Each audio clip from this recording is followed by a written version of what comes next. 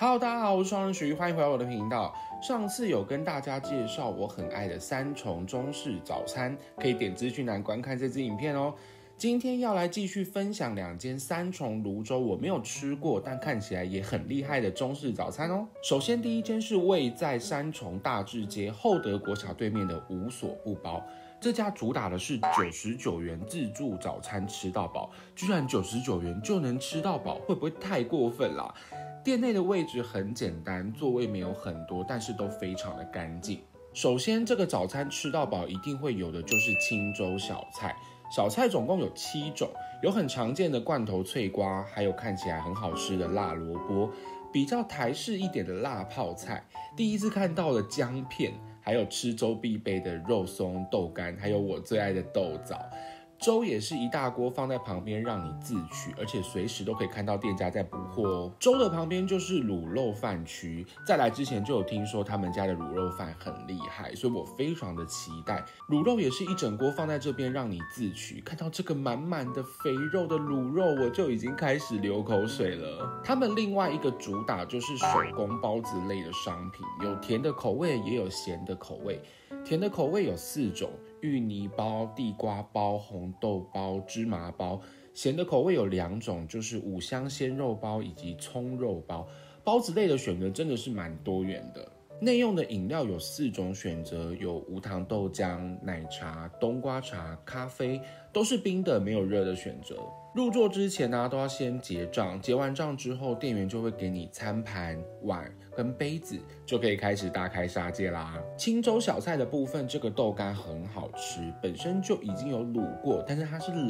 的，很有咬劲的豆干。辣泡菜不辣，但是非常的开胃，很适合搭配粥一起吃。当然还有我最爱的豆枣，我吃粥一定要有这个红红的，吃到饱的话一定会超开心的。他们家的粥是走比较稠一点的路线，不像外面有一些粥是那种水水的，而且虽然它是勾勾稠稠的，但是那个米粒是很饱满的，你是吃得到那个米粒颗粒感的粥，不会像是只是在吃一个单纯水水的东西，我自己蛮喜欢的。我自己吃粥就是喜欢把肉松加进粥里，看是你想要肉松的味道多一点，还是粥的味道多一点，你可以依照自己的喜欢的量去加，然后充分的搅拌一下，让肉松跟粥整个搅在一起。好啦，看起来虽然有一点恶心，但真的超级好吃。光是这样我就可以吃超多碗，就是很喜欢肉松跟粥 mix 在一起的感觉。有人也是跟我同路线的吗？快点留言加1哦。再来就是我非常期待的卤肉饭。卤肉饭是以肥肉为主，吃起来几乎是入口即化的肥肉，看起来很肥很油，但完全不会。卤汁的咸度不会太高，吃起来味道刚刚好。然后卤肉是会有一点黏醇的感觉，我真的非常喜欢。我觉得他们家的卤肉饭完全是可以单卖的那种，不会输外面那种3重4大天王。当然你也可以像我们一样自己 DIY， 由于我就是肉松的爱好者，在卤肉饭上面加一点肉松，完全就是外面一碗卖45元的卤肉饭啊，加上肉松的卤肉饭又多了一个松香，搭配他们家的卤肉饭真的好好吃，但是也真的很恐怖，我光是这个卤肉饭就吃了5碗，不小心就大胃王上身了。再来就是包子系列了，他们家的包子都是小小一个，多吃几个你也不会觉得很有负担的那种。咸的口味里面的肉馅也没有很多，但是内皮都可以看到有吸附的肉汁，所以每一口都可以吃得到肉汁的香味。葱肉包没有什么葱味，吃起来其实我觉得跟肉包差不多，但是他们家的皮是真的蛮 Q 的，可以吃得到手工的那种 Q 劲，也是一个会不小心一个接一个吃下去的那种。对比咸的，我觉得他们家甜的口味更出色。地瓜包撕开来就可以看到地瓜一丝一丝的感觉，吃起来地瓜香气很够，不会过甜，很好吃。芝麻包的内馅非常满，芝麻馅非常多，芝麻本身的甜味稍微高一点，但也是很好吃。红豆包也是他们很抢手的一款，里面的红豆馅不会太甜，但是我觉得就是红豆泥啦，吃不到什么颗粒。我自己是觉得表现还行的一款，但是它就是一个很适合你吃了很多咸食之后来上一颗会充分解腻的那种。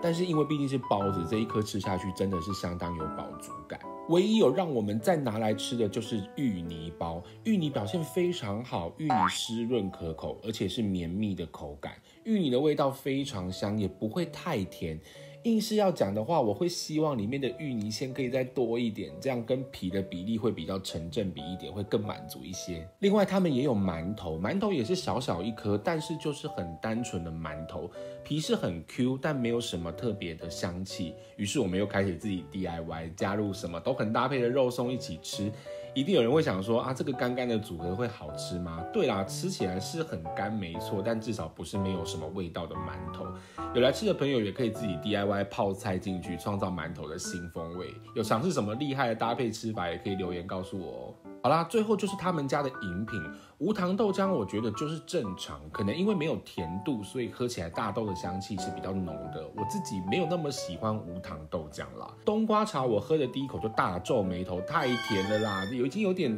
到糖水的境界去了，我比较不行。咖啡的话就是咖啡广场，就是甜的咖啡，一点苦味都没有。如果你是喜欢咖啡人，可能会有点小生气的那种，因为这就不是咖啡啦。唯一我还能接受的就是最后的这个奶茶，就是古早味早餐店路线，奶茶味很浓很甜，但是很好喝，就是去传统早餐店一定要来上一杯的那种。整体来说，我觉得这家算是一个偏粗饱型的一间店，毕竟99元可以吃到这么多的淀粉，你要不饱也很难。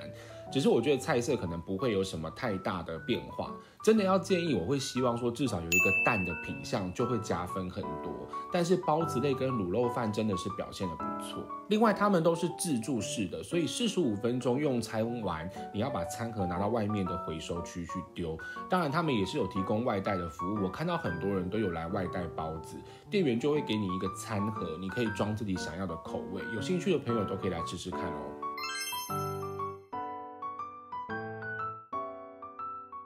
第二家想介绍的是位在蘆洲的弘记豆浆店，这家在蘆洲也是很有名的中式早餐店。他们家卖的东西很简单，就是蛋饼、饭团、烧饼类，口味有很多种。他们除了提供外带之外，内用也有少少的座位，尖峰时刻通常都是坐满满的哦。首先是他们家的蛋饼，他们家的饼皮有一点类似于葱抓饼的感觉，有一点厚度，饼皮吃起来很香。菜脯口味非常的特别，就很像是在吃菜脯冷搭配葱油饼的感觉，本身就有一点咸的，不用再沾酱。另外我们还点了9层塔口味，这在台北应该也是比较少见一点，因为9层塔本身的味道真的蛮够的，搭配饼皮一起吃真的很搭。这2款蛋饼我都蛮喜欢的。再来他们最人气的商品就是这个炸蛋饭团，我们真的是饭团的爱好者，一定要各点一个自己吃。他们家厉害就是把半熟的溏心蛋放到饭团里面，整个切开来就是非常的有视觉效果。但是他们家的饭体是比较湿黏一点的类型，我觉得还算可以接受啦。鮪鱼口味吃得到鮪鱼的咸香，不会过咸，加上里面有菜脯，以及更特别的是他们把油条弄得很碎，所以你整个吃起来就是很有口感的那种。同时我们还点了打抛猪口味的饭团，我觉得打抛猪的风味比较一般一点，就是整个咸味比较重一点，没有什么辣味，里面又多了酸菜，有多了一点不同的口感。店门口也有酱料区，可以提供你内用或外带，可以自取哦。